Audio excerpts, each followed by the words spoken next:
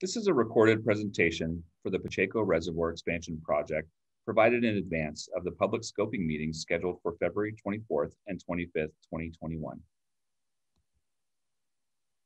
The Pacheco Reservoir Expansion Project is being developed by Valley Water with its partners, the San Benito County Water District and the Pacheco Pass Water District.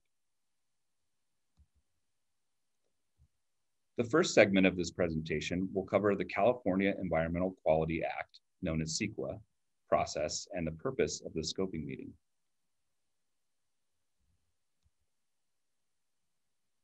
The items shown in blue summarize the steps in the CEQA process. The initial study and notice of preparation were released in August 2017, just before the Water Storage Investment Program funding application. The first green box indicates where the project currently stands as the team is beginning to prepare the draft Environmental Impact Report, or EIR. The second green box notes the actions the team will undertake after public comment on the draft EIR in preparation for the final EIR that is slated for completion in 2023.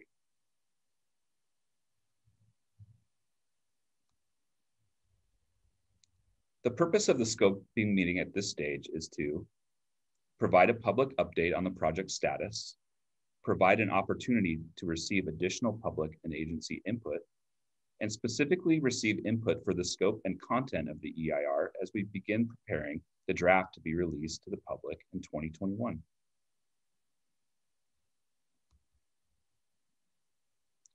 The next segment of this presentation will cover the background of the project.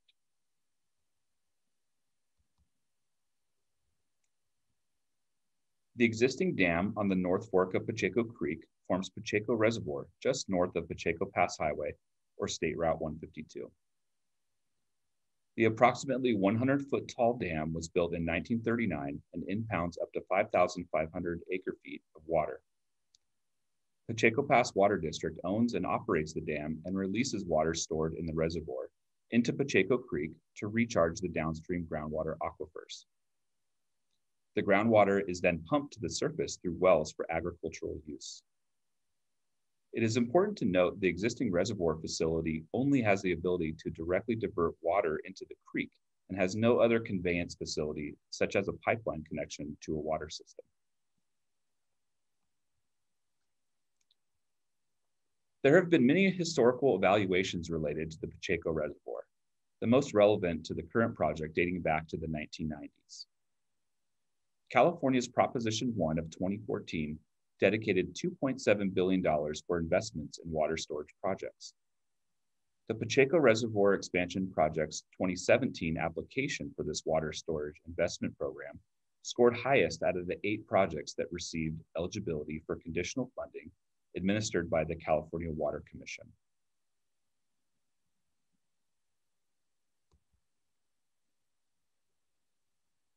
The Pacheco Reservoir Expansion Project is related to a project called the San Luis Low Point Improvement Project, being pursued by the U.S. Bureau of Reclamation. The San Luis Reservoir provides storage for both state and federal water contractors. Valley Water imports about 45% of its annual water supply from San Luis Reservoir through a pumping plant and pipeline called the Pacheco Conduit.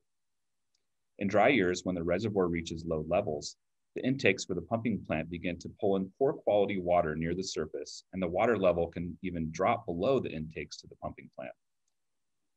The San Luis Low Point Improvement Project intends to resolve this issue, and the Pacheco Reservoir Expansion Project is one of the 5 action alternatives identified as a solution. In addition to helping solve the low point problem, the Pacheco Reservoir Expansion Project offers emergency water supply and improves habitat for steelhead in Pacheco Creek. These 2 efforts can come together as a nexus project that can solve an array of deficiencies.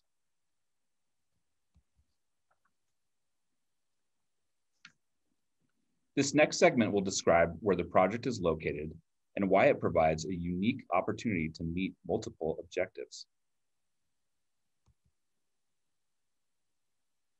The Pacheco Reservoir is situated in southeast Santa Clara County, just off State Route 152, or Pacheco Pass Highway, about 30 minutes east of Gilroy.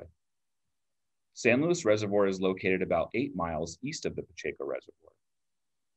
After water from the current Pacheco Reservoir is released in Pacheco Creek, it travels about 17 miles to San Felipe Lake before it makes its way into the Pajaro River.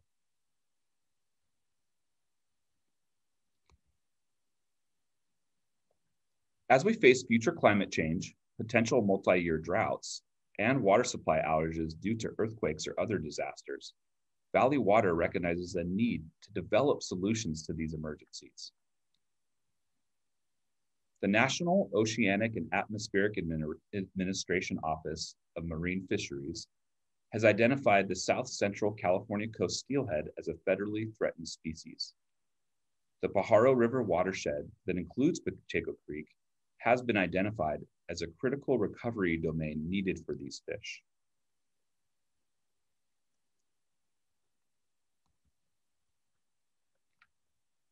The primary objectives of the project are to meet the needs previously described.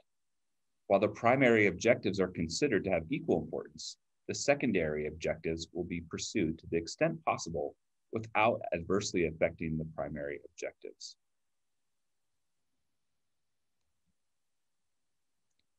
Project alternatives will be described in the following segment.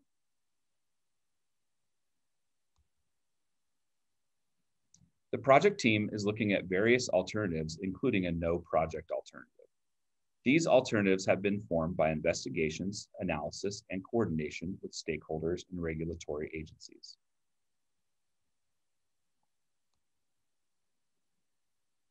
All the action alternatives include a new dam upstream of the existing dam, expanded reservoir and related facilities, a connection to the existing Pacheco conduit that allows water from San Luis Reservoir to be pumped into the expanded reservoir and stored until it is released, decommissioning and removal of the existing dam along with restoration of the channel between the sites for the new dam, roadway improvements, power transmission upgrades, and construction material borrow source, stockpiling, and staging areas. The variations between the action alternatives include 2 different dam sites, 2 reservoir sizes, and 2 dam types. The alternatives also include variations of the operations after construction.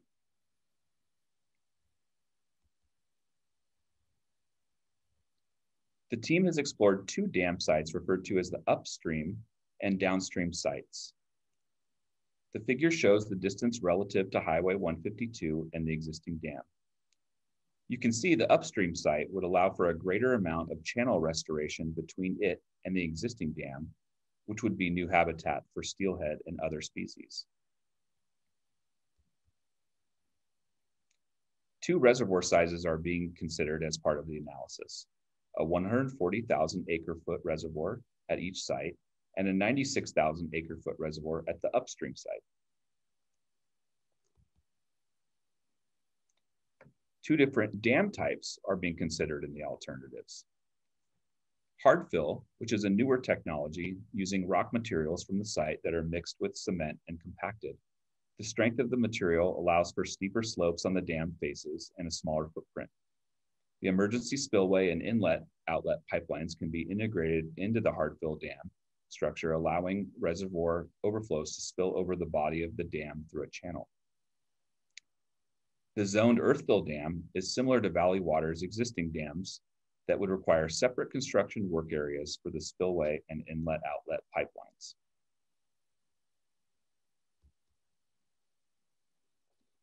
The long-term operations variations in the alternatives include 2 flow target scenarios for releases into Pacheco Creek.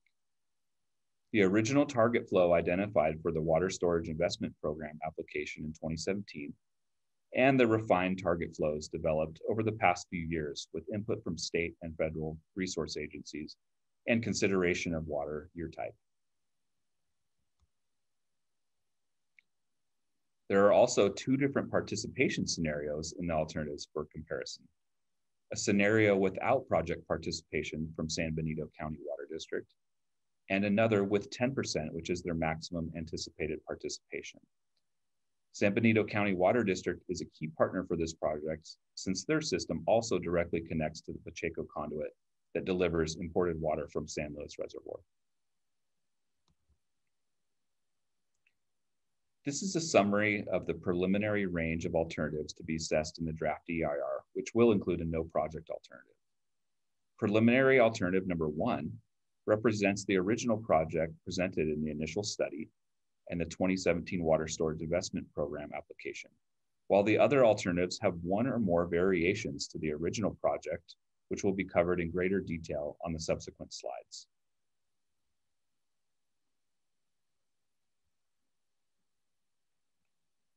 This is a bird's eye view of the expanded reservoir area in blue, and a close-up of the new dam and related facilities for alternative number 1.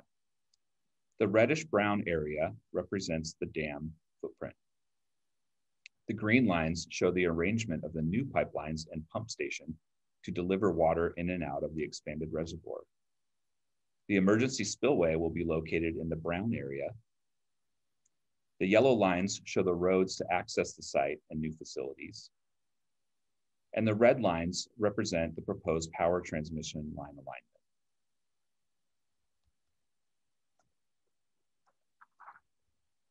Alternative number 2 replaces the earth-fill dam with the hard-fill dam at the downstream site. As mentioned, this integrates the spillway into the body of the dam, as well as the inlet-outlet pipeline arrangement, which significantly reduces the area of ground disturbance.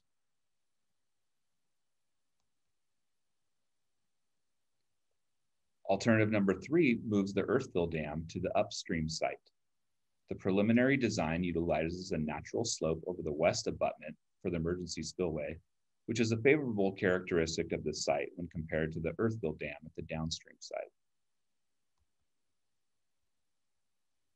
Alternative number 4 has 2 variations from the original concept, with the hard-fill dam located at the upstream site. As compared to the previous alternative at the upstream site, the hard-fill dam allows a much smaller construction footprint with the spillway and pipeline arrangement integrated within the body of the dam. The last action alternative to be assessed in the EIR is a smaller earth-fill dam at the upstream site with a reservoir size of 96,000 acre-feet.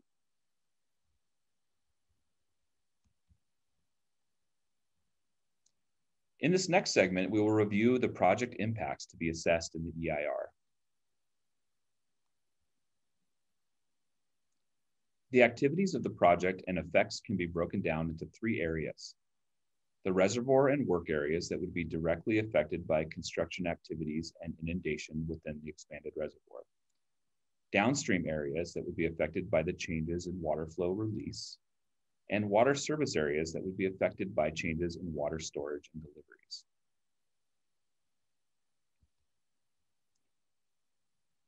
Impacts to the physical environments to be assessed include aesthetics, agricultural and forestry resources, air quality, energy, geology and soils, greenhouse gas emissions, hazards and hazardous materials, hydrology and water quality, mineral resources, and wildfire.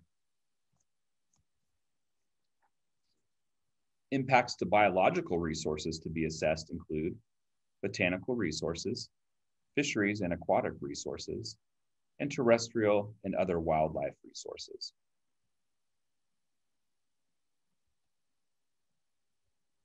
Impacts to the human environment to be assessed include land use and planning, noise, population and housing, transportation and traffic, public services, utilities and service systems, and recreation.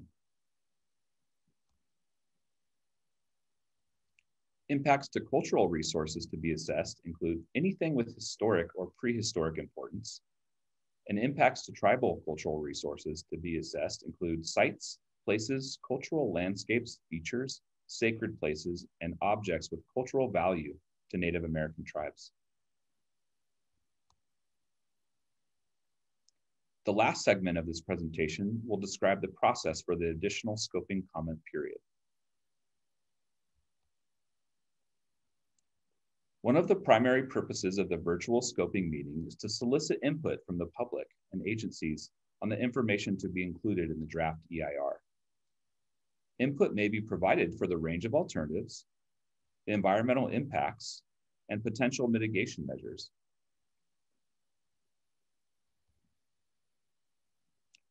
We would like to receive comments by March 12, 2021 to allow time to consider them as we prepare the draft EIR. In order to be considered, comments must be written and emailed to pachecoexpansion@valleywater.org or mailed to Santa Clara Valley Water District, attention Todd Sexauer at 5750 Hamlin Expressway, San Jose, California, 95118. For additional information, please explore our project page on valleywater.org/Pacheco Expansion. Questions can also be emailed to pachecoexpansion@valleywater.org.